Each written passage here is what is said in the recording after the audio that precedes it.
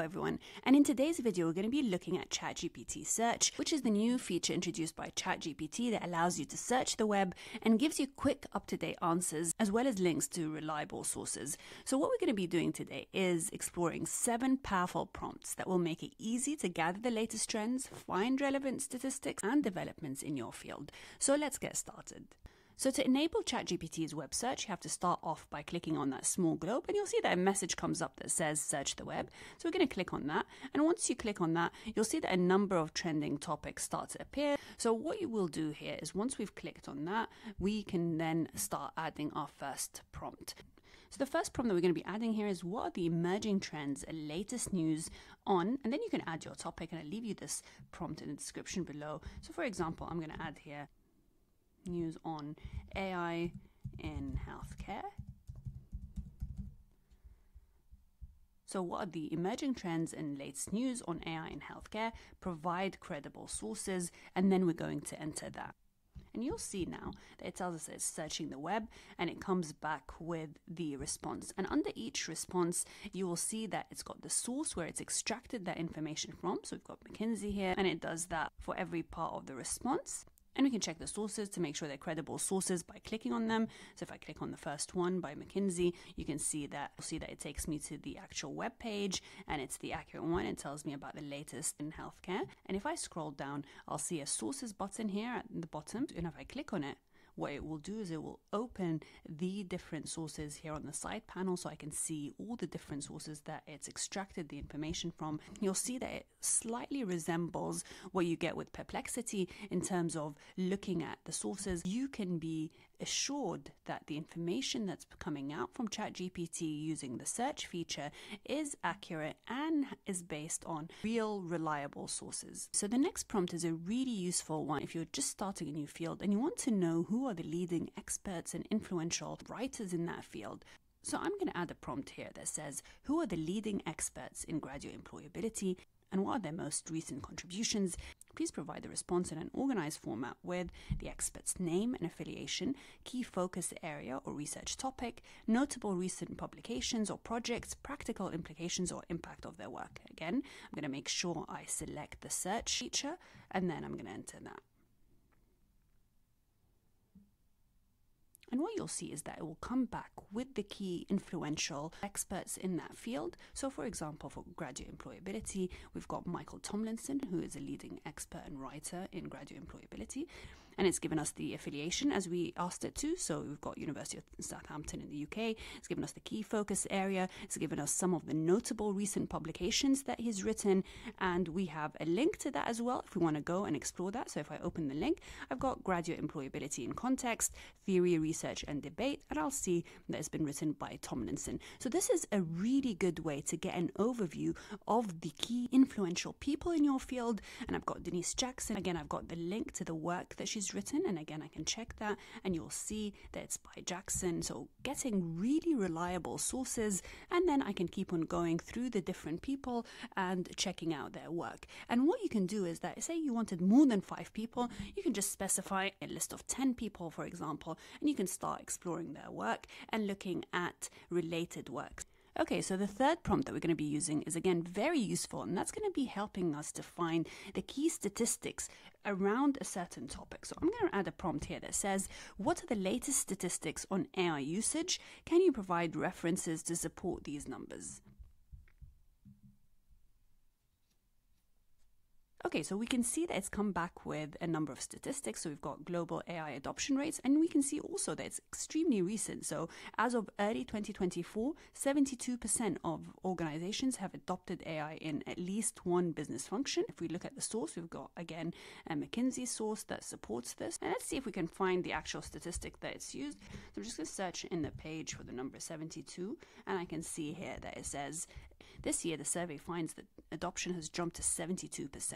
We can actually see that it's extracting reliable information from the web page. And then I've got other statistics here. We've got generative AI use. 65% of organizations are regularly using generative AI. And I think I saw that statistic at the top of the page as well. So we've got 65% here, and so on for different statistics that it's come back with. So again, if you're looking to supplement your presentations, your research with statistics, this is is an extremely useful prompt to use. So this next prompt is going to be very helpful for anyone who's doing a literature review or trying to find influential articles in their field. So I'm going to add a prompt here that says, what are the most influential scholarly articles on graduate employability?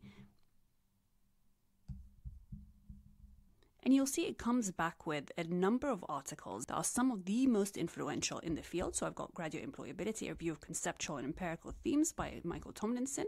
And again, I've got the link to that if I want to go and explore that article. And it's given me a number of articles here, one by Jackson and Bridgestock, another really influential article, another one by Cheng. So this is one way that will help you just to get that initial understanding of your field by exploring key influential works before you start getting in depth in that field.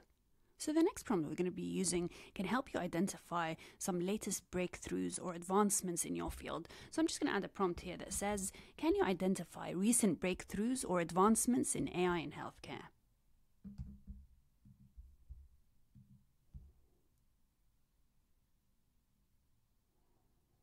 Okay, and you can see that's come back with a number of advancements. We've got AI-driven diagnostics, and again, we've got the source where it's extracted that information from.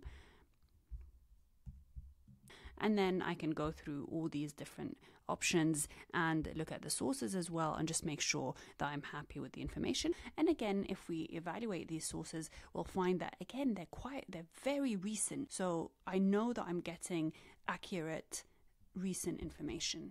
Okay, so the next prompt, again, is extremely useful if you're working on presentations or research and you want to show real-life case study examples that you can use in your work. So I'm going to add a prompt here that says, what are some case studies that highlight the impact of AI on healthcare, include diverse perspectives? Okay, and you can see that it's come back with a number of case studies that I'd be able to use. For example, Antiverse, an AI-driven biotech startup partnered with Japan's Nxera to develop new drugs using AI-designed antibodies. So I can then use that under AI and drug discovery. I've got another one here about Behold AI, which developed an AI algorithm, Red Dot, to detect lung cancer. So again, an interesting one if I wanted to talk about AI in medical imaging. And you can specify, I've been very general in my prompt saying case studies that highlight the impact of AI in healthcare, but you can specify case studies in any of these subfields as well. And the great thing about this is that, again, I've got all the references and I can go into the references and read up more about the case study if I wanted more in-depth information.